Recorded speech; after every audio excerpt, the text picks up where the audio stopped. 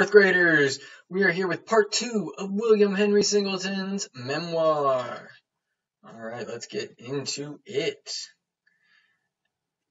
I do not mean by all of this that our life was altogether bad. We had enough to eat, and we had certain pleasures. It was a common thing for the slaves to have parties, where the slaves from adjoining plantations came together and danced and sang and played.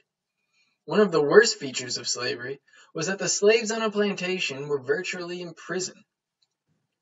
They could not leave the plantations except with the consent of their masters. As an adult, I secured employment as a servant of Colonel Leggett. I told the colonel my story, but I found out later that my story was not believed, and that they thought I had been sent by the rebels to secure information for them about Union troops.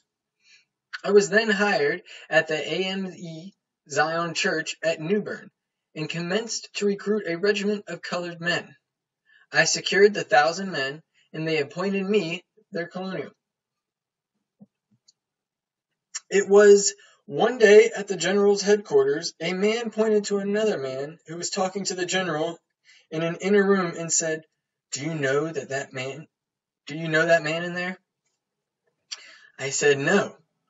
He said, that is our president, Mr. Lincoln. In a few minutes, the conference apparently ended, and Mr. Lincoln and General Burnside came out. The general pointed me out and said, This is the fellow who got up a colored regiment. President Lincoln shook hands with me and said, It is a good thing. What do you want? I said, I have 1,000 men. We want to help fight to free our race. We want to know if you will take us into your service. He said, You've got pluck, but I can't take you now because you are contraband of war and not American citizens yet. But hold on to your society, and there may be a chance for you. On January 1st, 1863, he signed the Emancipation Proclamation, which made me and all the rest of my race free. We could not be bought or sold any more or made to work without pay. I was appointed Sergeant of Company G, being the first colored man to be accepted into the federal service and the only colored man that furnished the government with 1,000 men in the Civil War. My life since the war has been the ordinary life of the average man of my race. Shortly after the war ended, I joined the AME Zion Church of New Haven, and it was in that church that I learned to read. I became ambitious to learn all I could, and so read as many books as I could, and availed myself of the opportunities that presented themselves to educate myself. All right, we got another discussion question.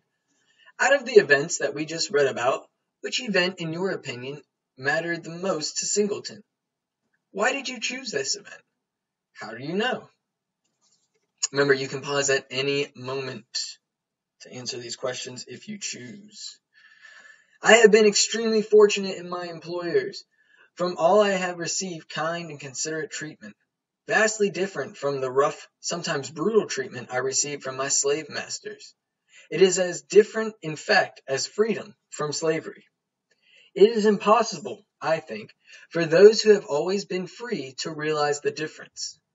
Now I feel that I am part of the country, that I have an interest in its welfare and a responsibility to it. As a slave, I was only property, something belonging to somebody else. I had nothing I could call my own. Now I am treated as a man. I am part of society. When election day comes, I go to the polls and vote, and my vote counts as much as the vote of the richest or best educated man in the land. Think of it. I, who was once bought and sold, and is not only I who have this privilege, but millions of other men of my race. We can truly say, old things are passed away. Behold, all things are become new. I feel I am greatly indebted to the government and the American people for what they have done for me and my race. I cannot find words to express properly what I feel, but my heart is overflowing with gratitude. When I think of my situation and the situation of the people of my race now, and think of all the blessings we enjoy compared with our former situation, I feel that as long as I live an honest life, do my work, and conduct myself properly, I have the respect and good wishes of the community. It is a great thing to have lived to see this day come. It is great to feel that the people of my race understand something of the debt they owe this great country, and are showing their appreciation by trying to be good citizens. God has been very good to me. I can read his book. America has been good to me. I am one of its citizens.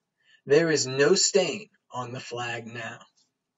All right, we're going to end this with the 2 discussion questions. The first one being, Singleton ends his memoir by saying phrases such as, I am greatly indebted to the government and the American people for what they have done for my race, and my heart is overflowing with gratitude. Does it surprise you that he says these things considering the life he has lived? Why or why not? And our final discussion question. In the last line of Singleton's memoir, he says, there is no stain on the flag now. What does Singleton mean when he says this, and how do you know? All right, 4th graders, it has been a pleasure reading you William Henry Singleton's memoir. I learned a lot, and I hope you did too. Can't wait to talk to you again. See you later.